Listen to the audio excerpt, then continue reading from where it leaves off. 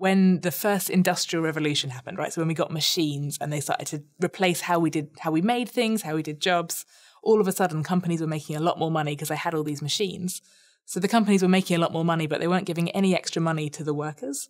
So the workers teamed up and took collective action to challenge that, to be like, hey, you're making an extra £1 million a day. Can you share some of that with us? And that's kind of where the birthplace of this collective action and what we call the union movement kind of came from. And then throughout like the last century, there was a really strong union movement. So our rights at work got better and better. So we got minimum wage and we got all sorts of things. And then all of a sudden, for the last maybe 20, 30 years, that's been in decline to the point that it's as low as 6%. So like only 6% of people under 40 are in a union. And the whole point, the only reason a union works is because there's lots of people in it.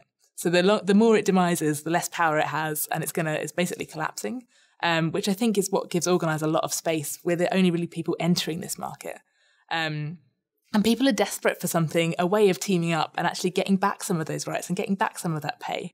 And people talk about the fact we're actually going through another industrial revolution right now with the way technology is changing, and that's changing how jobs happen. And so we need to make sure that we have a collective response to make sure that we are keeping some of those wages. This is a way for people who aren't in that 1% who are earning ridiculous amounts of money to get their fair share and to make sure that they're protected.